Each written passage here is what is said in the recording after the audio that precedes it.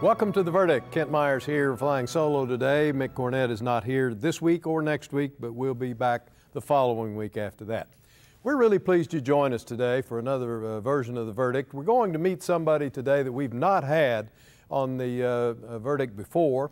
It's our brand new Corporation Commissioner, Patrice Douglas, the former mayor of Edmond. She has had, frankly, a spectacular career as a young adult in the business world, in the legal world, in the banking world, in the political world, and now she's going to be a regulator for many of the activities that we engage in every day through the Corporation Commission. We hope you'll enjoy the show today. We hope you'll enjoy meeting Patrice Douglas. So sit back and relax, and we're going to take a break right now, but when we come back, we'll have with us Patrice Douglas, and we'll meet our new Corporation Commissioner.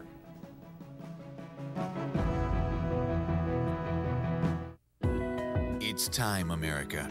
Our energy future can be ours again with American natural gas.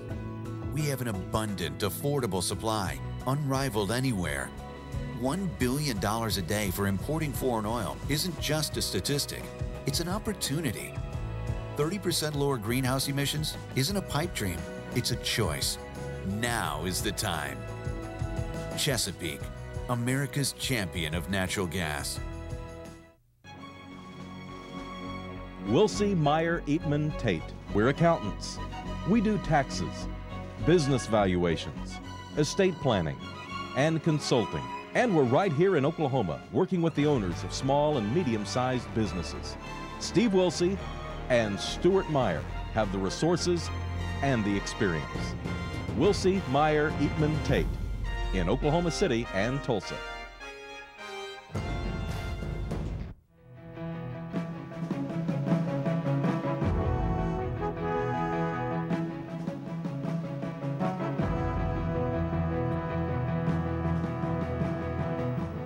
Welcome back to The Verdict. Kent Myers here, flying solo without Mick Cornett, who will be back in 2 weeks.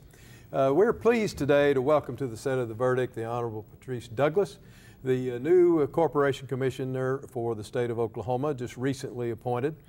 She has a very interesting and diverse, and as I indicated in the open, some would even term spectacular background in education and training. She's an Oklahoma native, did her undergraduate work at Oklahoma Christian University, did her law work at the University of Oklahoma, then proceeded to have a law practice of about 13 years duration, after which she became a banker. And she was a banker both at Spirit Bank and at First Fidelity Bank here in the metropolitan area. In 2009, she was elected mayor of the city of Edmond. That position she served in until she recently resigned to be named a corporation commissioner. She received a call from Mary Fallon that I'm sure she'll tell us about, and her life has changed considerably since then. In February 2011, she was the Kate Bernard Award winner for rendering outstanding public service in Oklahoma. And she is now beginning her service as a corporation commissioner, and we sure do welcome you to The Verdict, and Mick sends his regards. Well, I'm gonna get him for not being here. Well, I'm gonna get him for that one. You'll have to stand in line. I will. There are okay. a lot of people looking for him. I will. Well, I'm gonna razz him a little bit if you don't mind. I want you to, okay. Believe it. Makes life easier for me. Good deal. Well, congratulations on Thank such you. a successful tenure as mayor of Edmond. Thank you. I only keep up with it kind of from what I read in the paper, but you sure have had a lot of people say a lot of nice things about what you did while you were mayor. Well, I had a great time being mayor. It was an honor. It was the first political office I ever held, and we worked hard to get there. We worked there to get some things done, and even though I had to leave a little bit early, we got some great things done in Edmond, and I'm so excited about where that city's going and how it's aimed right now. So it was just a great honor. I loved it. Well, was it kind of hard? It was. Saying goodbye to those duties and those. It was. Well, you're not saying goodbye to those folks, of course, but your day-to-day routine's very different. It was hard. My heart. I served in that role with my heart and my soul, and I was excited to be there. I loved getting to work with the kids in Edmond. I loved getting to be a spokesperson for one of our cities, and got to be a spokesperson for Oklahoma along the way.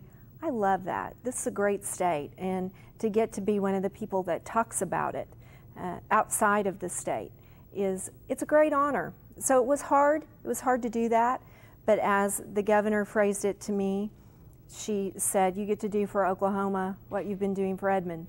So hopefully that's exactly what I'll get to do now. She's pretty persuasive, isn't she? She was very persuasive, and I was very honored to get the phone call. I want to go back in time just a little bit during your tenure as mayor and ask you to tell our viewers about what you did on the aquatic center, the swimming park, or whatever it's called. Right. Talk about that. Well, we were able to get a project that had been on the drawing board for about 10 years, and we were able to get it off the drawing board and make it reality.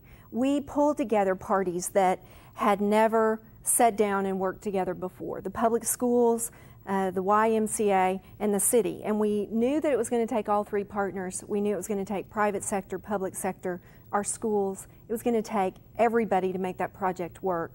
And we had the opportunity, we had a window of opportunity to make it happen. We pulled together those groups of people. The YMCA brought capital, the city brought capital and the land, the schools took it out for a bond election and won.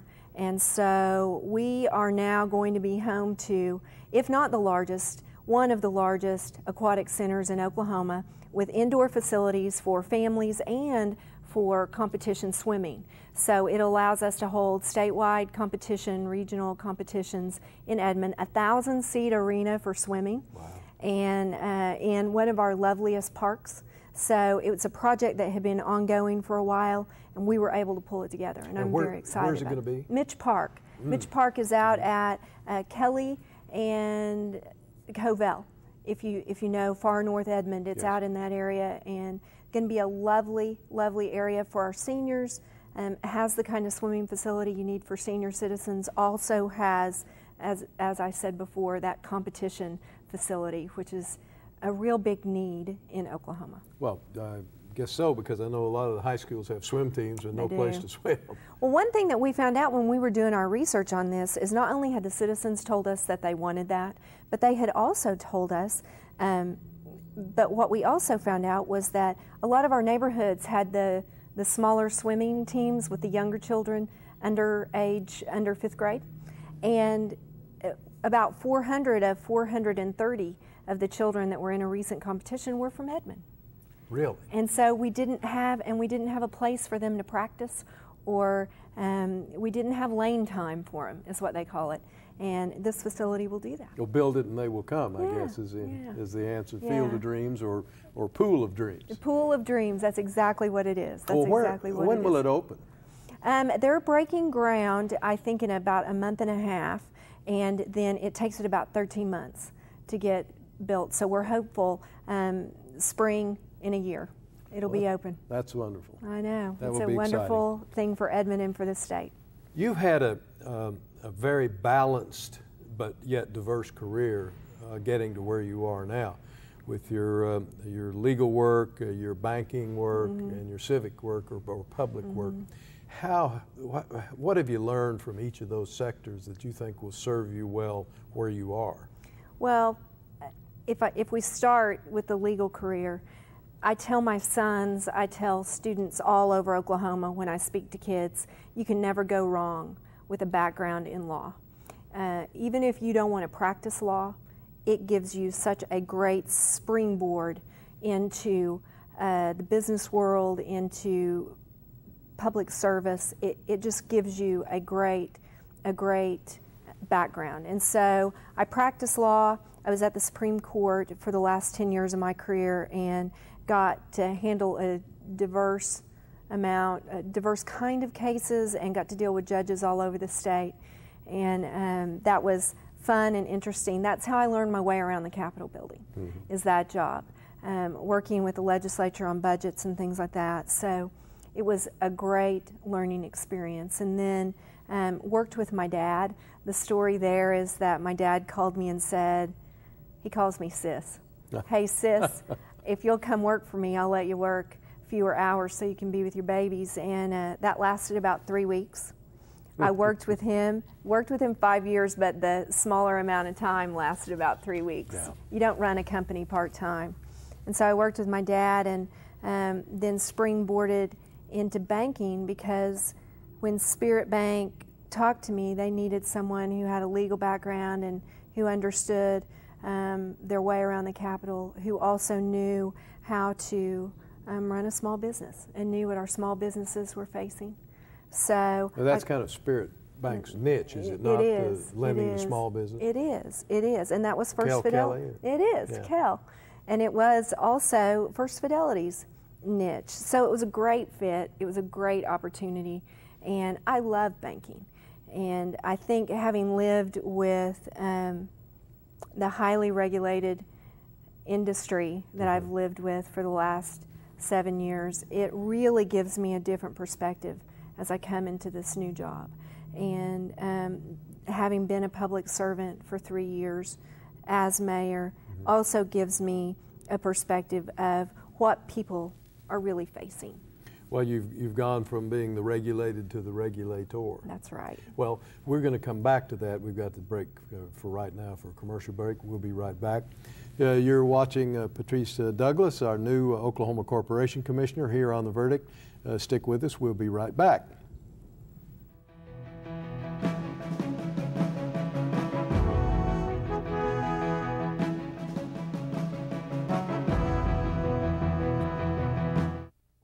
The thing that has made the most sense for me is realizing that I am still an educator, and that is what I do at the Chickasaw Nation. I'm Dr. Amanda Cobb-Greetham. I'm a historian, and I'm Chickasaw. The Chickasaw Cultural Center is amazing. It is a very, very special place devoted to the sharing and to the celebration of Chickasaw history and culture. State-of-the-art technology, exhibits that are not like anything I've ever seen. The Spirit Forest is incredible, and you feel as if you have actually just walked into a forest with huge trees all around you. It's timeless, and yet it's sort of also representative of our time depth, to really just sort of reach through time and touch the past. By the end of the exhibits, you really have a sense of Chickasaw cultural and political resurgence and the extent to which we are a healthy, dynamic, and vital tribe today. Chickasaws have always been an inclusive people. This is something for the whole community and for the state of Oklahoma. In 25 years, world energy demand will grow by 44%, with oil and natural gas largely meeting the need. The question is, will America's demand be met by American resources? Oklahoma says yes. We're developing the largest oil and natural gas discoveries America has seen in 40 years. It's creating jobs and millions in tax revenue for schools, roads, and hospitals. Oklahoma's oil and natural gas industry, advancing our state, empowering our nation. When you have something important to communicate, it becomes clear that there's a lot of competition for your audience's attention. So how can your message stand out and actually resonate with your audience? Legal Graphics has the answers. The team at Legal Graphics will work with you to plan, design, and even test your presentation to ensure your message will be heard and remembered. Call Legal Graphics today to schedule an appointment. The readiness is all.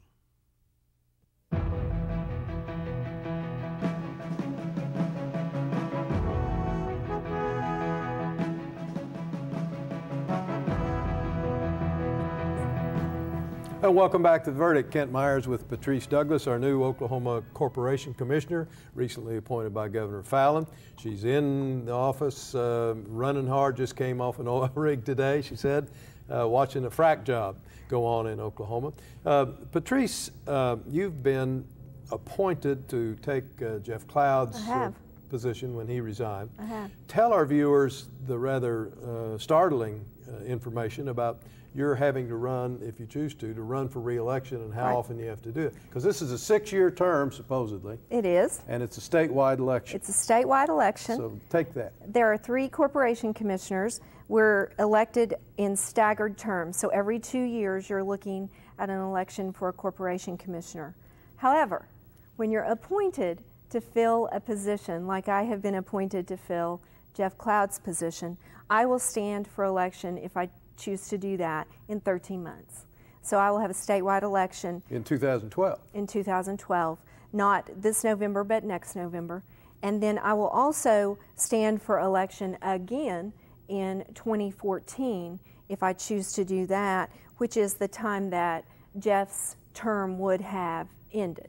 So when you're appointed into a spot, you have to hit the ground running because you're going to have an election pretty quickly on the Corporation Commission. Well, now, if I think back to my government training or government lessons, I don't know of any other statewide office that would have to run 2 statewide campaigns in 3 years.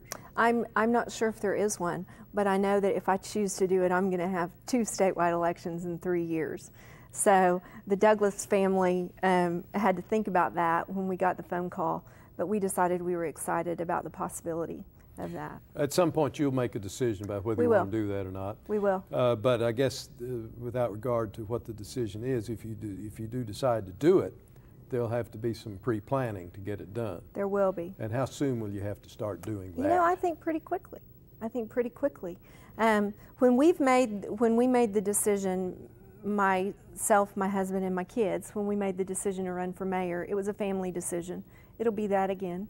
We will decide as a family, and my sons have loved this opportunity. They've loved the opportunity to get to serve as a family that was an example in Edmond, and so we'll talk about it and see if they're ready to do it on a statewide level. What have you been doing since you started actually showing up for work every day at the Corporation Commission? I've been running really fast. I've been running really fast. Today I got to go to an oil rig. Yeah. I was out on an oil rig today. I got to watch them do fracturing and watch the screens as they do it, and learned a whole lot about it from the engineers that were sitting out there explaining it to me as this was happening when they were doing this horizontal well. I don't know if you know this, Kent, but the Corporation Commission meets almost every single day. We're one of the very few commissions in the nation that meets almost every single day. We have public votes almost every single day.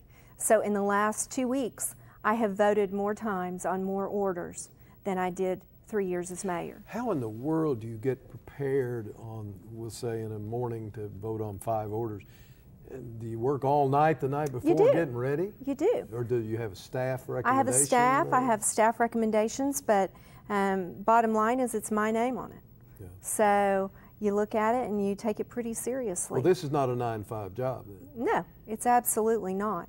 It's absolutely not. And you get the orders for the next day. And I think on tomorrow's we have 74. We have 74. Most of them are oil and gas matters because the Corporation Commission looks at pooling orders, spacing orders, looks at well location orders.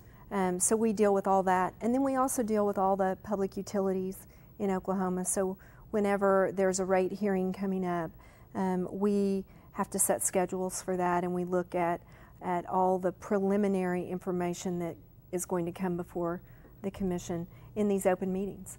What size staff, just approximately, does the Corporation Commission have totally? A little fewer than 400. We have about 200 in the office building across the street from the Capitol, and then we have field inspectors who are out looking at rigs, out looking at the different things that the Commission has to regulate and is in charge of.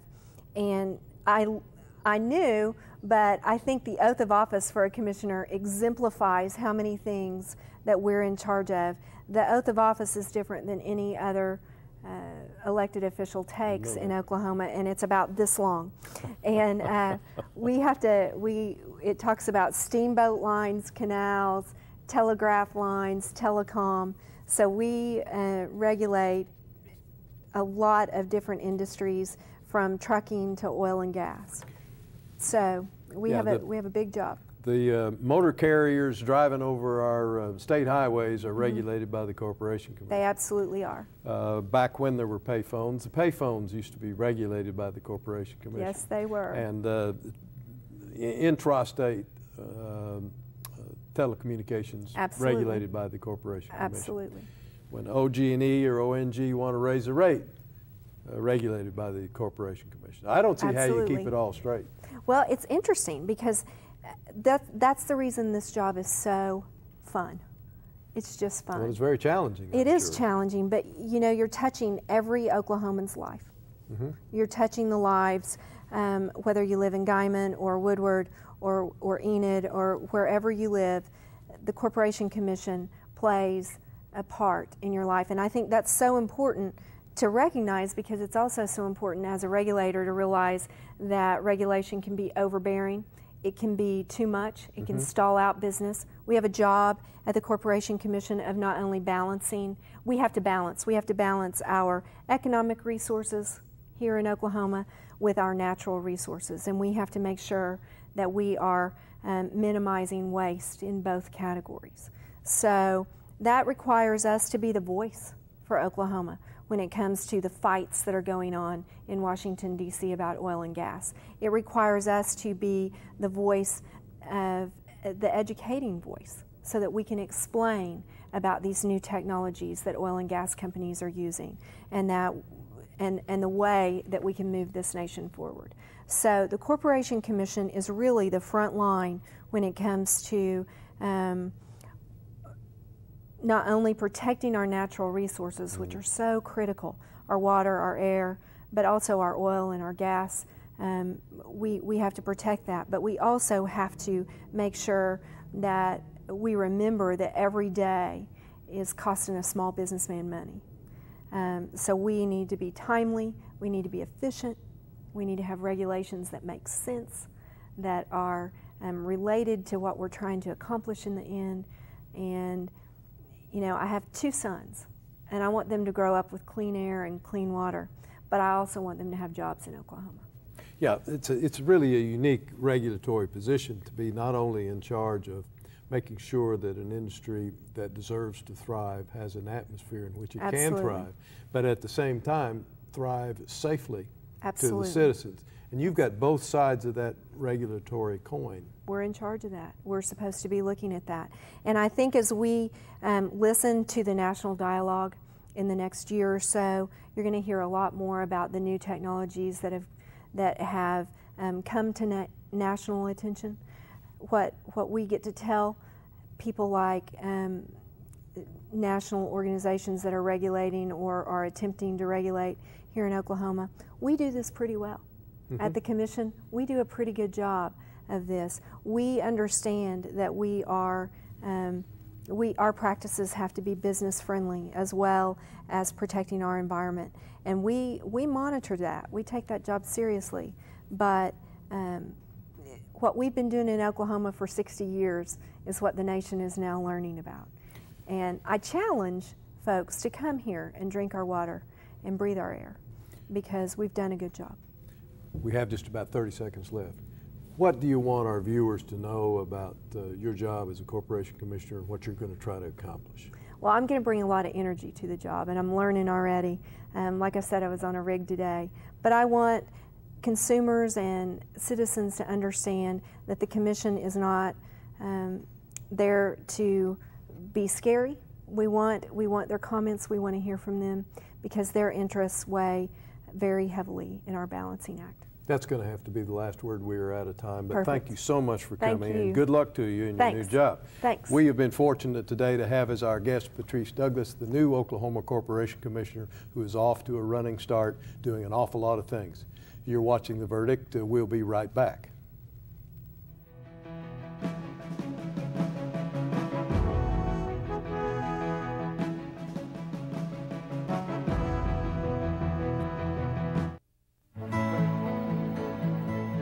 Good life comes naturally to Tulsa, where nature's beauty is matched with an eye for aesthetics. A legacy of neighborhoods graced with lawns and landscaping and handsome homes.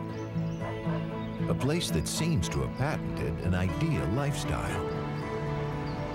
Bank First is loyal to the quality of life Tulsa assures its citizens, to the priority placed on education, culture, and growth. Loyal to builders who transform raw land into residential charm. Developers who see opportunity and add vitality to Tulsa's economy. Bank First serves both enterprise and private lives that need a loyal partner. It's how we help nurture this city's very good life. Bank First. Loyal to Oklahoma. Loyal to you. In Oklahoma, we enjoy a high quality of life due to good, well-paying jobs. Commercial real estate professionals play a significant role in bringing new businesses and investments to Oklahoma. The commercial real estate community has come together to market Oklahoma's commercial properties nationwide through a free public website, okcommercialproperty.com. We are invested in keeping Oklahoma strong and growing because economic development ensures quality of life. All children deserve a life of hope and love, but sometimes they experience a life of pain, neglect, and abuse. When that happens, each child deserves all the quality assistance and representation that can be offered in our legal system. For more information, call 23-CHILD. Oklahoma Lawyers for Children, helping to bring hope and love back to the lives of abused children. The Journal-Record is pleased to be a sponsor of The Verdict. The Journal-Record, since 1903, the best source of Oklahoma business news and legal information. And for almost 30 years, Oklahoma political, government, and business leaders have turned to the McCarville Report for accurate, reliable, inside information. Visit the McCarville Report online.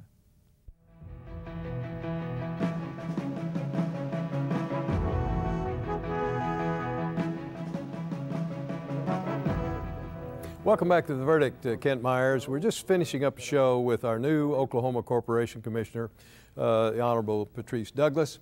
She's off and running, doing a good job, got a lot of energy, a lot of background, a lot of experience, and I'm sure we're going to see great things from her in these next few years. You want to know more about Patrice or be in touch with her, we've got a website that we can refer you to. It's www.occ.state.ok.us. That will reach Patrice, and feel free to do that. Or look at ours, theverdict.tv. For Mick Cornett, see you next week.